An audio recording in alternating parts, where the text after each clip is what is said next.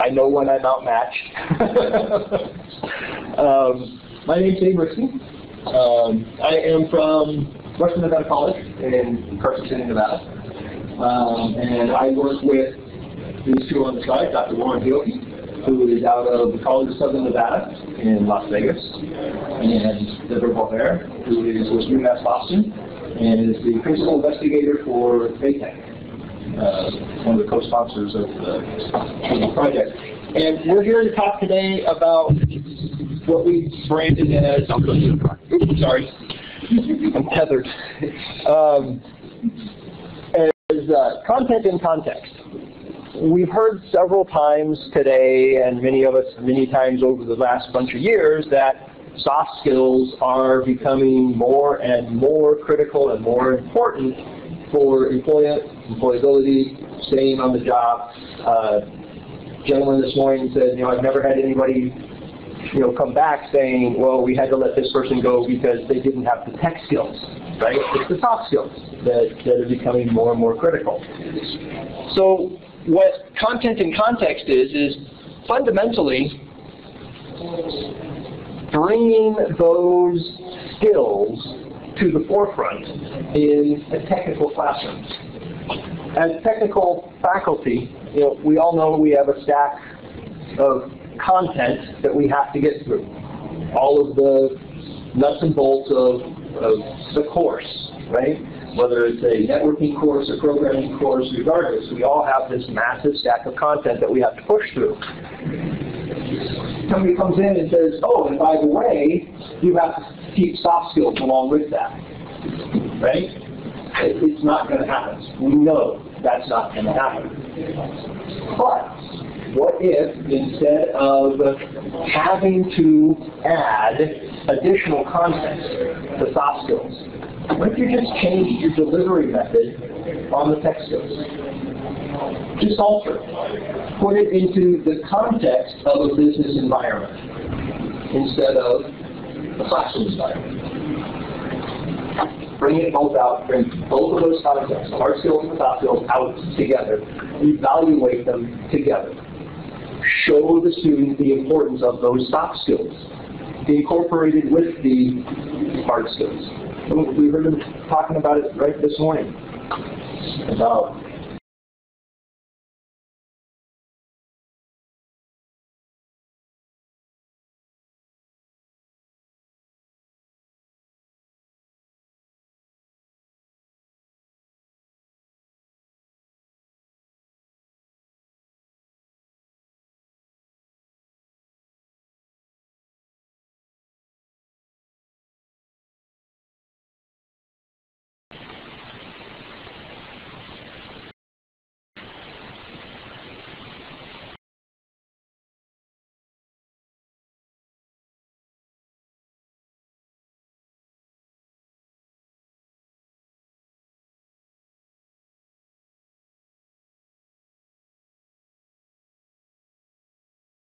who's going to talk about some of the background that this all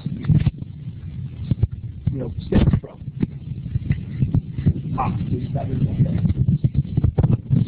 Thank you, Dave. A little background update here, and this has evolved over the past multiple years, actually. There are a handful of motivating factors here that got us into content in context, as Dave has just mentioned. And we dubbed this a general term, soft skills, which we all know as employability skills, emotional IQ, professional skills. There are different names there, but the reason we originally named it soft skills is our business and industry partners in the state of Nevada kept talking about this over the years, clear back from a detailed 2007 report. This was a relatively recent report statewide that was conducted that was really the basis for everything that we're doing. And then the supporting documents here really reinforce the idea of, well, something we were presenting on Cisco certification, Microsoft certification, wireless communications, the whole gamut, telecommunications, web design.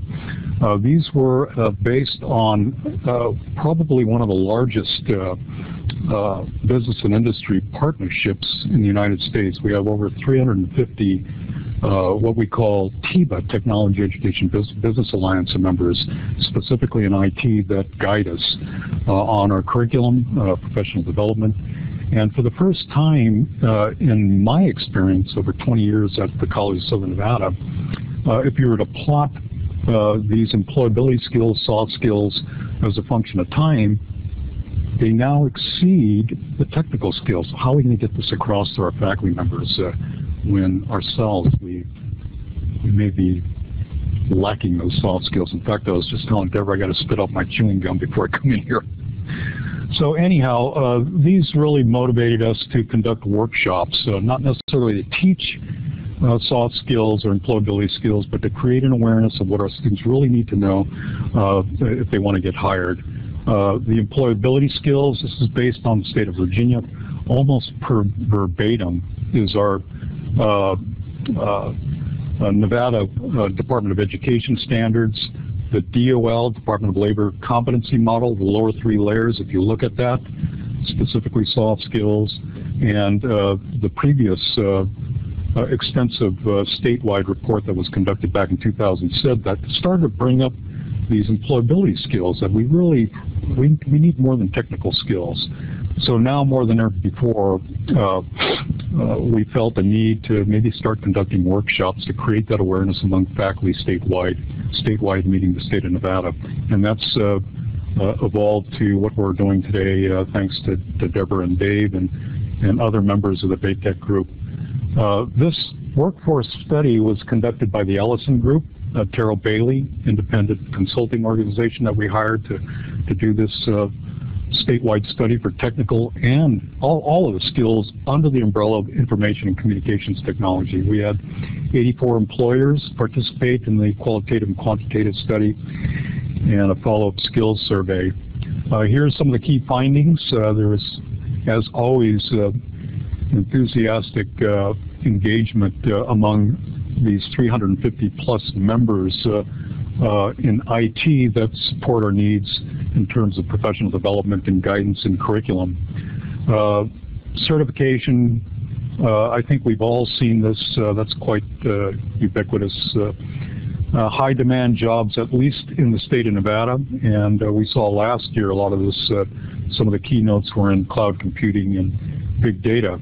Aerospace with Nellis Air Force Base we've got in Southern Nevada. They're home of the Thunderbirds and a huge employer in addition to the gaming industry. IP version 6, telecom services, X is a service of RF and microwave, radar programming, web design and convergence technologies.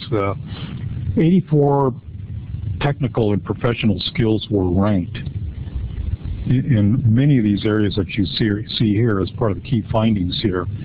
And really what came up in the qualitative and quantitative study was, in a nutshell, and I'm quoting from one of our business and industry partners, we're not going to hire your students even with a 4.0 GPA, whether they're from the College of Southern Nevada, the university.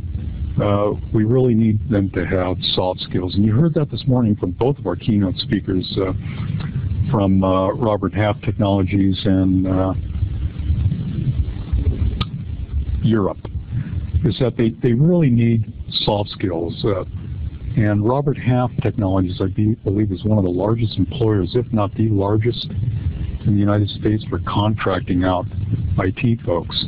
They're big in Southern Nevada as well, and you heard what he said, is that rarely or never does anybody come back saying, you know, they're lacking technical skills.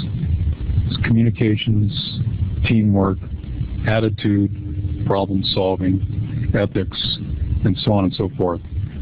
Even in my last two workshops with Deborah and Chuck, they had mentioned the importance of soft skills within the context, as Dave was mentioning, of what our professional environments are asking for where our students go to work.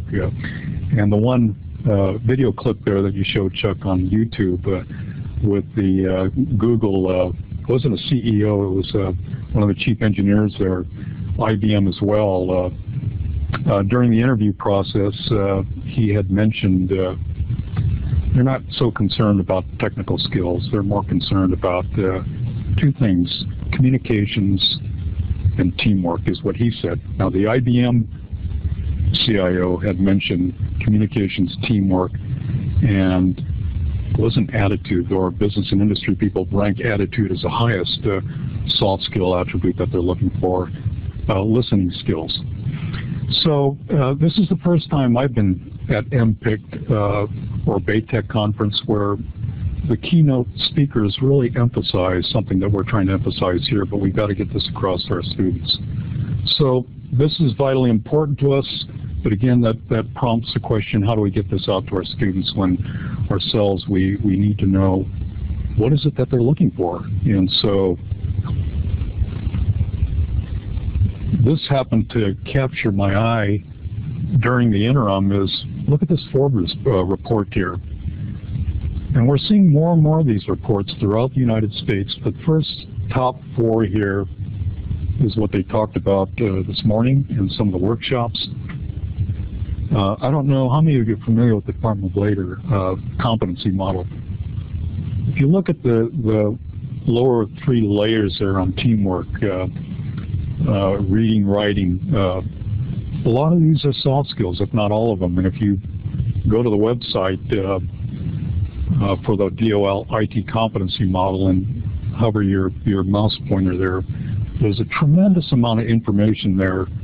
And MPICT and BayTech and other centers are populating the 4th layer, I believe. So a lot of this is completed right now, to my knowledge. So you might want to take advantage of that by showing your students that in all areas.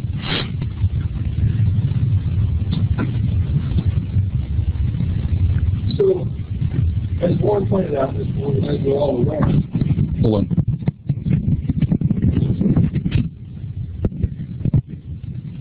We're beginning to see, everybody's beginning to recognize, we really do need to start emphasizing this.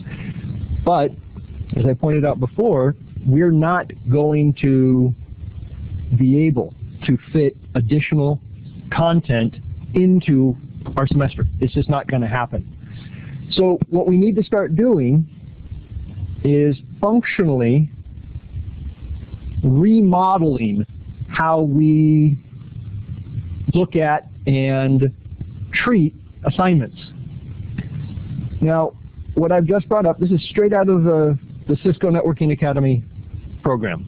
Okay, this is one of the labs that the Cisco Networking Academy. How many you're within or familiar? Okay, so this is one of the new ones out of the new curriculum. That's been fun, hasn't it? And this is typical. I mean, this is a standard idea of within a technical environment. Here's an assignment, right? A little bit of background, a dressing table. Okay, the objectives, what we're trying to do, the scenario, right? The requirements is what you got to build out. That's all well and good. This has absolutely zero soft skills in it, right? It's very well presented, very direct on the tech skills. But I can attest to the fact I have had employers come back to me saying, Dave, you guys do really good turning out technically competent people. Can you get them to know how to answer a phone or write a letter or an email? It's the real world today. Okay? So we need to rethink this assignment. We can do all of this. All of this technical content can be reworked, redesigned, and put into an environment where students have to emphasize and focus on soft skills as well. Okay? Now, I'm going to apologize because the example that when we go back to the point is not going to mirror what we have here. I wish it did. Okay? And I will work on that for the next one. But it's going to be a different assignment. And I'm going to see, I think we probably have some time to do at least phase 1, don't you think? We can try it. I think we have enough time for phase 1. I don't want to shortchange everything that we kind of wanted to put into this. Does everybody understand what the drive behind this is? Now, content in context is, you know, an organization or a system whereby we've done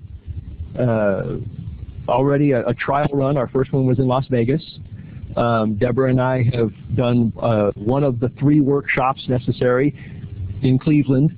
Okay, so this is a course that we actually come to an area, and we show instructors how to take this concept and twist it into a situation where your students are going to get the benefit of soft skills training while getting the tech skills training. Oh, duh. MPICT sponsored us on the Los Angeles, Southern California. Yeah, I completely spaced that one last summer. Deborah? Context is, and I'll try and talk about it. There you go. I'll move closer.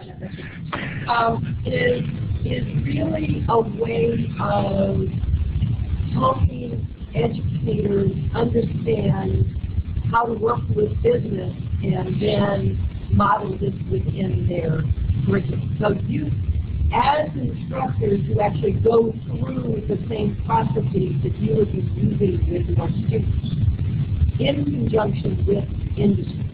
So industry comes in, and you go back and forth with them, working through all of this stuff. Yeah, it's not just in the classroom. We bring business and industry representatives in, and that's a big piece of it. Is you working with your business partners. You know, where are we going with this? What are we doing? And then you actually taking some of the concepts and modeling what it is you're trying to drive forward with your business partners, and your business partners give you immediate feedback with, you know, that's not going to work for me. Or, yeah, right on. You know, but that whole interactivity. Okay? So, this is the way we've done it. What if we shifted it and brought it about where when you are presenting your assignment to your student, don't simply hand it out to them on the end of the table, but present it to them. Hi, I'm Topher, newest Associate Chancellor at the University of Nevada, Las Vegas.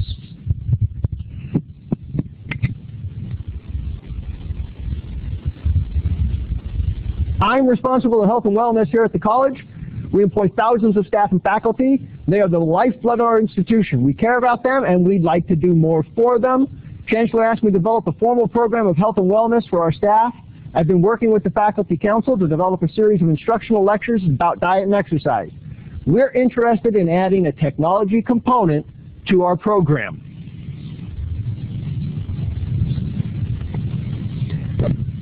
We need a single-page, bullet-oriented proposal. Your proposal should support your wellness program and focus on the subjects of diet and/or exercise. Your proposal should feature the development of an application using consumer computing devices, mobile phone, tablet, some kind of new gizmo that they're showing in Las Vegas even as we speak, right? CES kicked off today, right? I think that's rude to coincide. We'll have to talk to James about that. Okay. Key elements of a winning proposal: concise explanation of how your application will support the mission of our project, a clear description of your application's features and benefits, an estimate of cost and time to develop.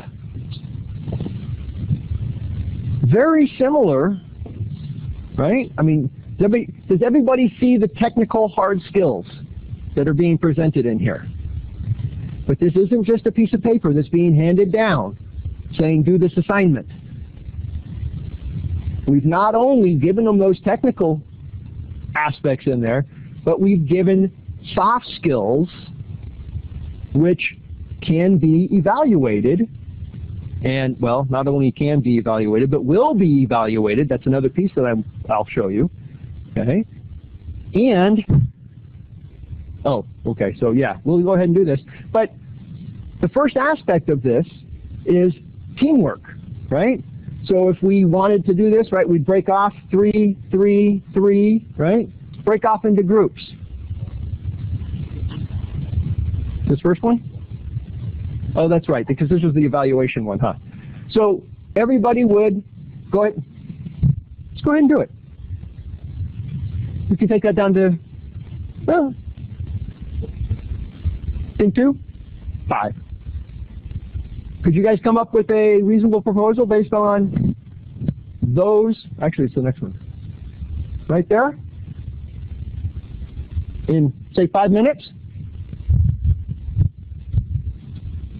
Concise explanation of how your application will support the mission, clear description of your application's features, estimate of the cost, and we're going to remove the 1.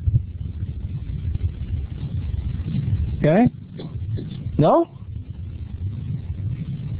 Could you do it in 15? We know it can be done in 15 because we've done it several times. Okay? I'm not asking for a finished application, am I? No. I'm asking for a concept statement. Bulleted list. Okay? I was just discussing with another instructor out in the hallway. People have gotten so wrapped up. Obviously, this is a programming problem that we're putting here.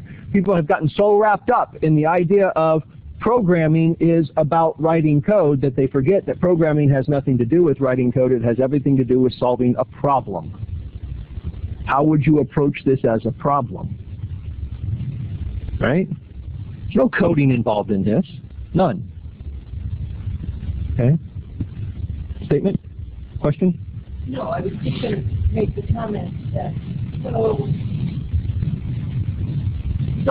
to the next week. So everybody does this, and then what happens with? There we go. Shortlist selection. Right. So then people sit up and choose the best of the proposals within that group, and then those are brought forward. So the idea is for people to really understand the whole idea of user interface or usability or any of those types of things, that a lot of these concepts don't concentrate. I'm talking over here. Really?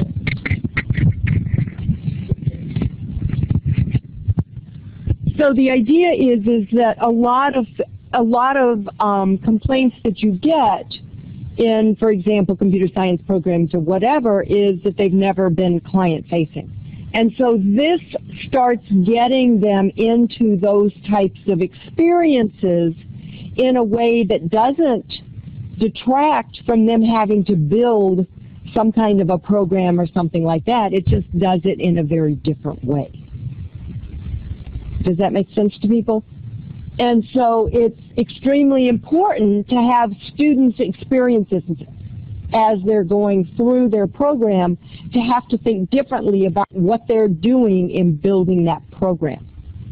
Because oftentimes, as Dave said, they go through and they code and they code and they code and they code and they code, but they don't know why they're coding in many ways. They know that they're able to code, they know they're able to do all sorts of really cool things with that code, but they haven't really understood how that applies to what they will do in the future. A discussion I just had with a colleague just before walking in here was that she's found that some of the hardest sells to students in programming classes are to students that have actually come through networking classes. And so she was trying to rationalize, well, why is that? Well, I gave her the idea of because networking can be very reductionist in nature. Insert tab A into slot B and it works, right? Programming isn't like that. Programming is creative. Programming can take, as I said before, it has nothing to do with language. It's not language specific. It's problem specific. Any problem that you can create or code to get around, you can create or code in any other language. So it's far less reductionist in nature, which I think is probably why she's seeing an issue.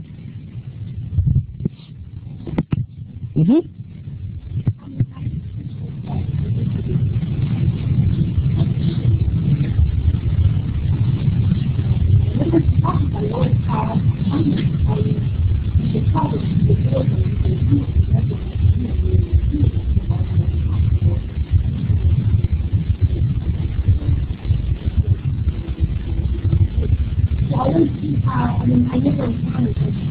It's supposed to take the students.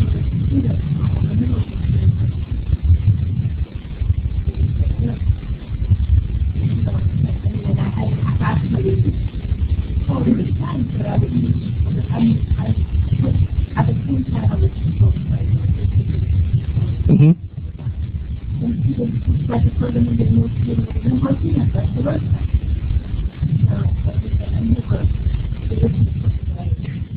This was an experience of a colleague out in the hallway, and we were just discussing it and trying to come up with it. I agree.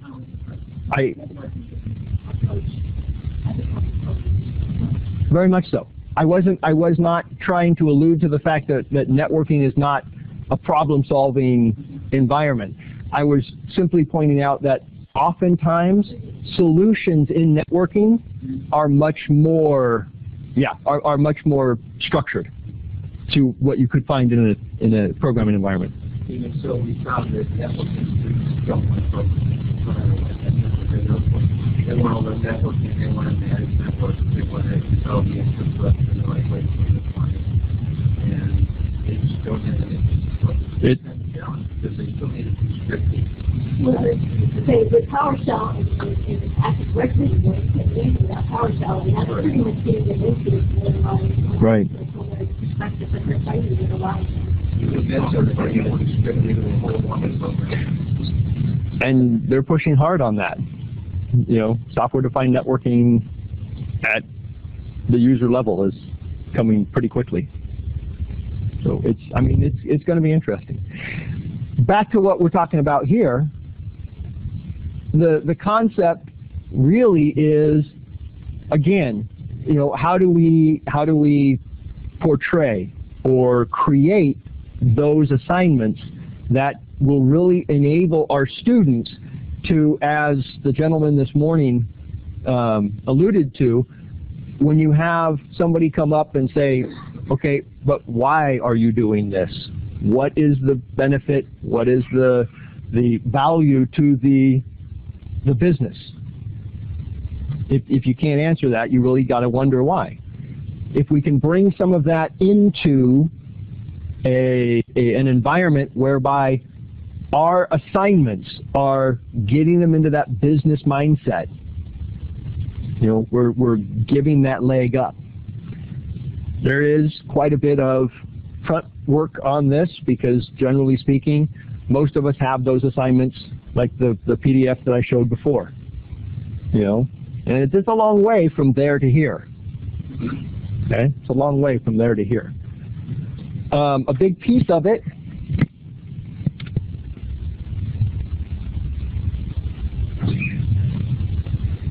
is also in the form of evaluating those pieces that aren't tech.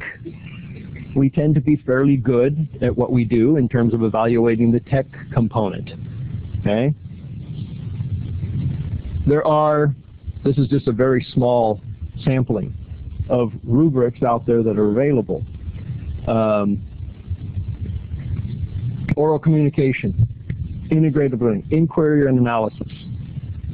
The whole idea of being able to take this large selection of rubrics, break it apart into its individual component pieces, and build your own rubric out of it to evaluate those pieces that you've added in. Okay? Yeah.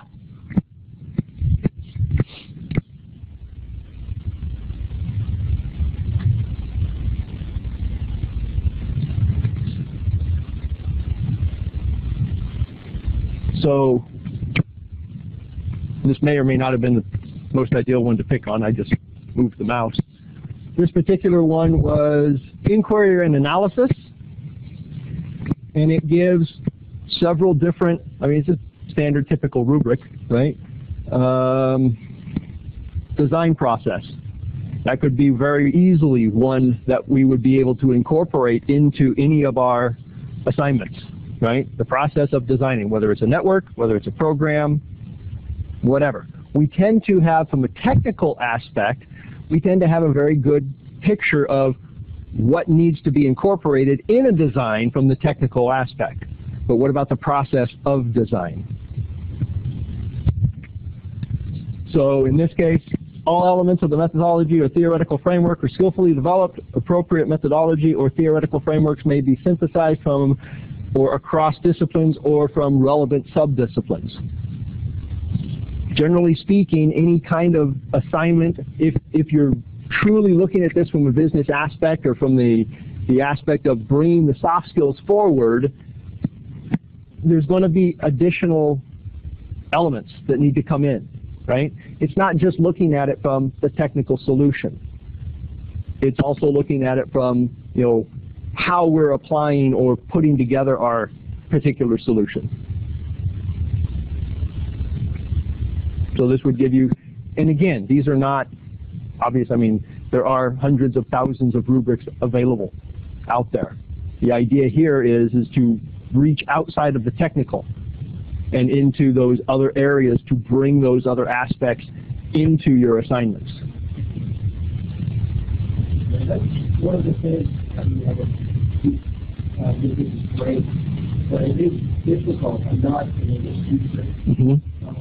So now I'm trying to grade on like spelling and grammar. Because listening to reports, you can't spell it, you can outline to someone and it's grammatically incorrect. That's soft skills. As you taught, and I find myself, how much time do you spend on that part of it? And how do you correct people who aren't, a lot of my students are 18, 19 years old, they're text. So spelling is atrocious. And so how much time do you spend on these kinds of soft skills, assessment-wise, not like I know you spend 15 minutes on making social assessment-wise.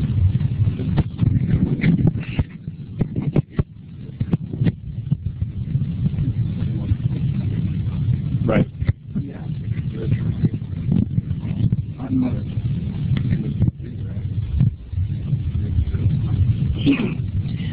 So how many of you have used a business partner? You don't necessarily have to do it. The idea is tell your students they're presenting to your business partners. How many of you use your business partners in that way? They're not going to have spelling errors. They're not going to have grammatical errors if they know a business partner is coming in for that presentation.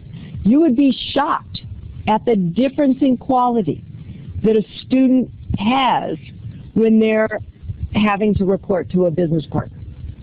And so one of the things that this models is how do you use business effectively.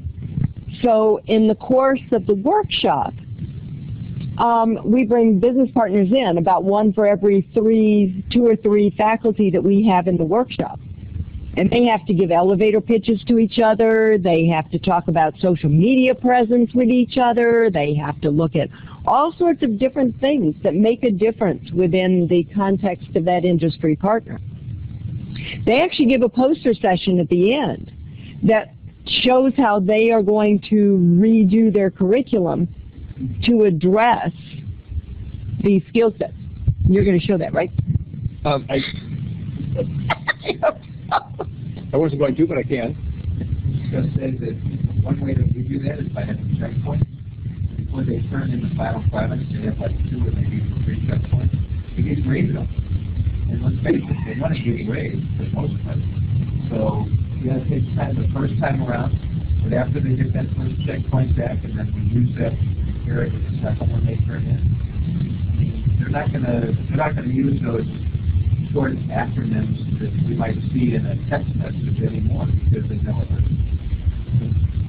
Well, I see what you're saying too, but I see that as a kind of a capstone kind of presenting to a project. But the other point is I see it as a layering process to a certain extent, because to me, it'd be like asking a child to talk about money if they don't know numbers yet.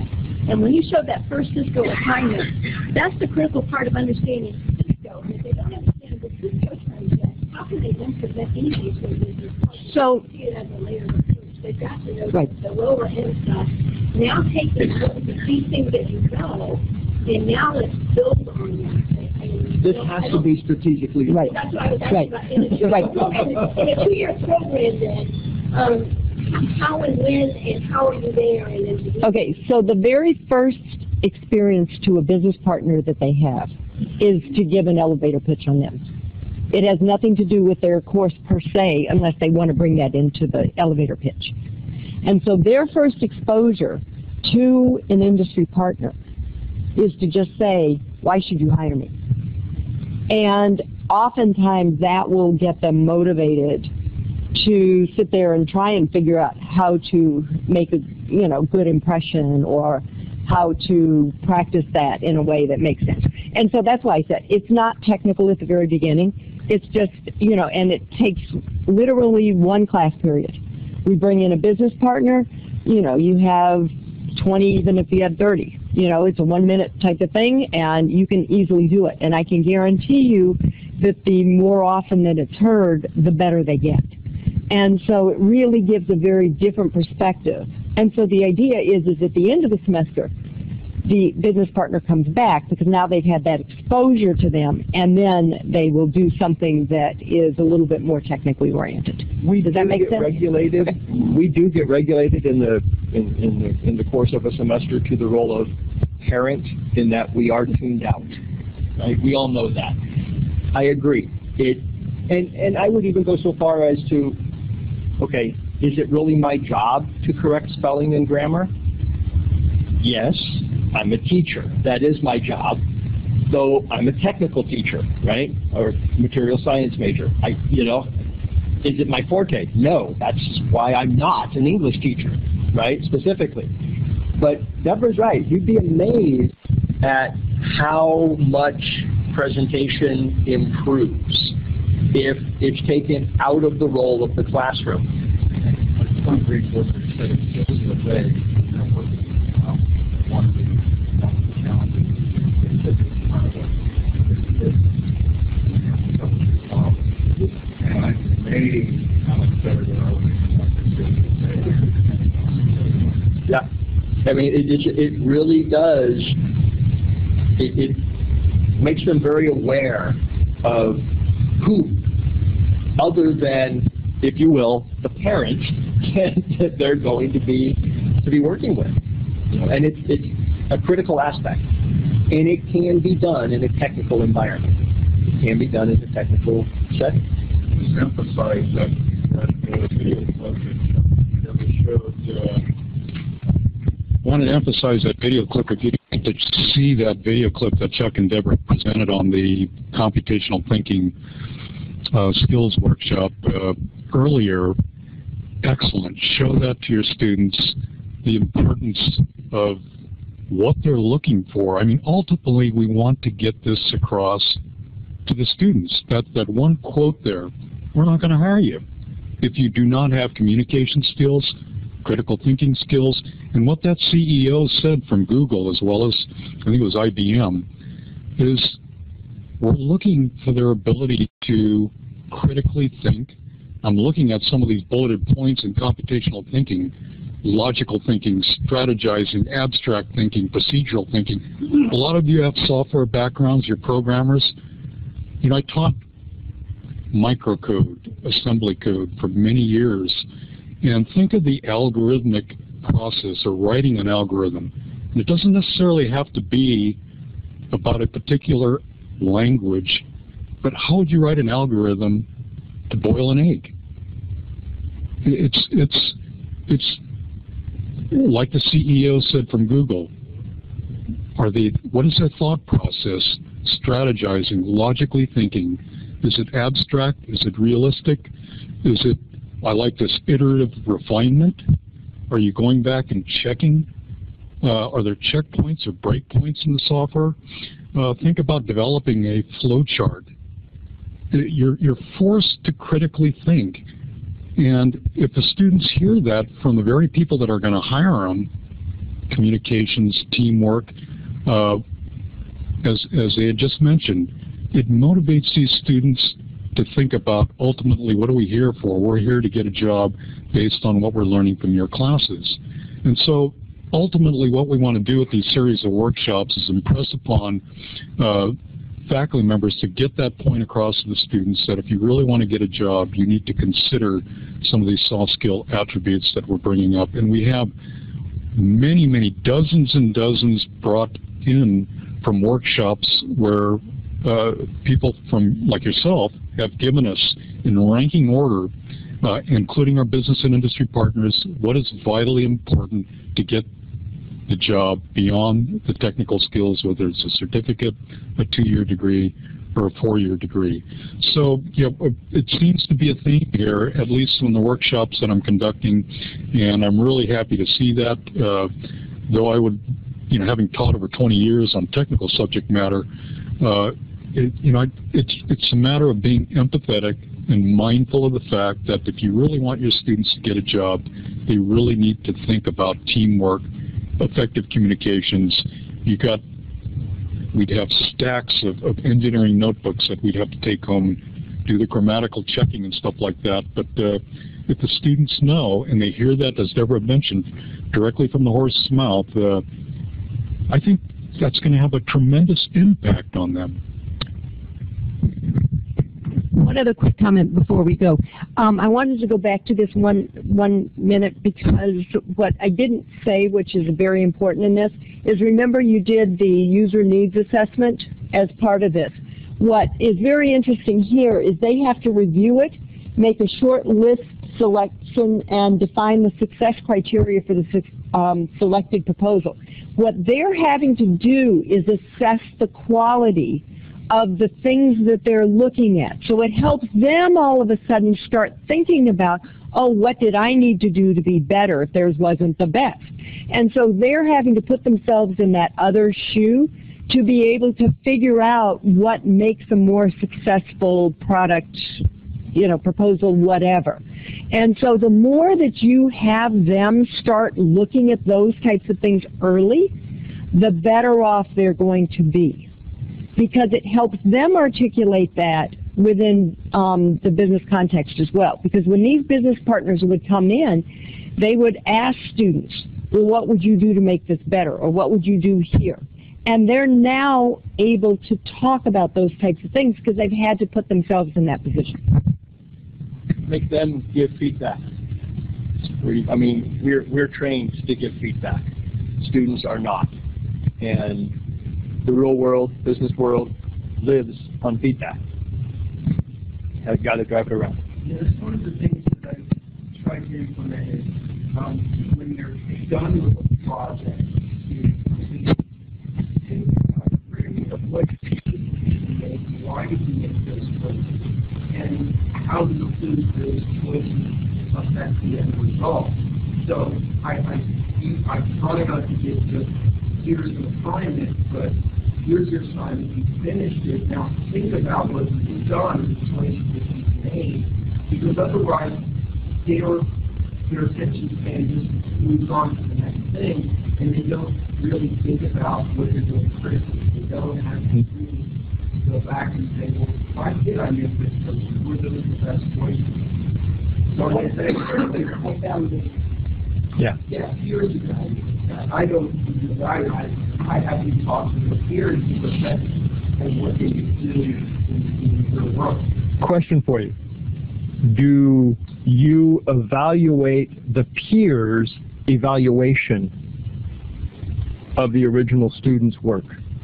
So I submit my work, you evaluate my work to the peer, do you evaluate his evaluation? Most people don't get feedback on how well they're evaluating somebody else's stuff. And that's something that it has to be also incorporated into this. Not to throw a wrench at you, but kind of to throw a wrench at you, you know. Oh, we're running out of time. So, you know, the whole idea here, again, is, okay, I'm going to admit it right up front. Is it more work? Yeah, it's more work. Is it as much work as it would be if you said, okay, you have to start teaching soft skills? No, I don't think so. I think that it is a fairly good middle step, where if we can start, first of all, in ourselves, making sure that we are in fact showing and patterning and modeling these skills, and secondly, ensuring that the assignments that we are going to, most of them we probably already have the assignment. So it's not a creation, it's a modify, right? Twist the assignment just a little bit to change the context of how we're delivering it. Leverage the use of our business partners in the classroom, out of the classroom. Most business partners, we've discovered, don't simply want to be sounding boards for potential curriculum. They really do want to be involved in the classroom. No? You're not seeing that? We see that all the time. We really do. We see that, you know, far and away. They do want to be involved in that process. So we expect, you said, we sent English to last year to members in the last month. And one of them said, well, come up to my office, come up to my place. Let your students come with you and see what it's like sitting next to someone reporting and revealing their training. Right. And they're very helpful, very interested in what, like you said, they want their employees trained and knowledgeable. Right.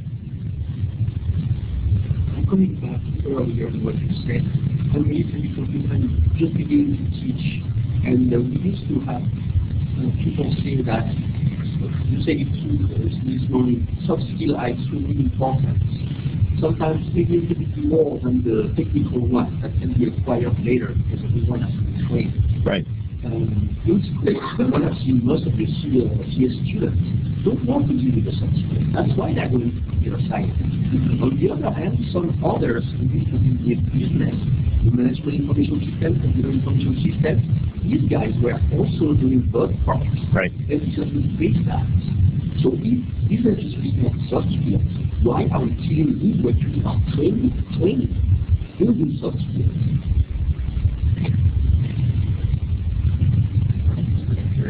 Yeah. I don't have an answer for that. I mean,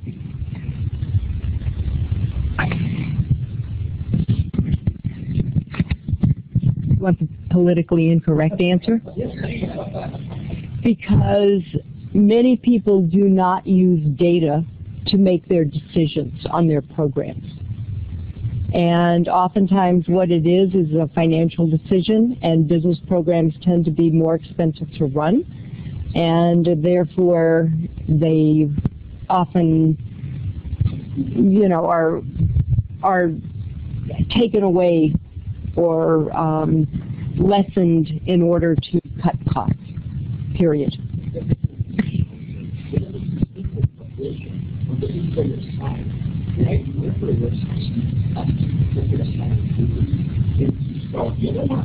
Because they don't know any better. It's a very simple answer. Because they think computer science is all-encompassing. If you look at a lot of these types of things, and we're running out of time, so many employers were in an era where computer science was the only degree. They didn't have a lot of these other degrees. And a lot of times, so for example, in Boston, we did a lot of updating employers that an IT degree is not just desktop support. You know, that it's not a certificate, that there is actually a degree that has various concentrations, that has all of these requirements and outcomes in it. That was something that they were not familiar with. They do it because that's a very familiar thing to them. Computer science is 30 years old or so. IT became a discipline, I think, 5 years ago. So.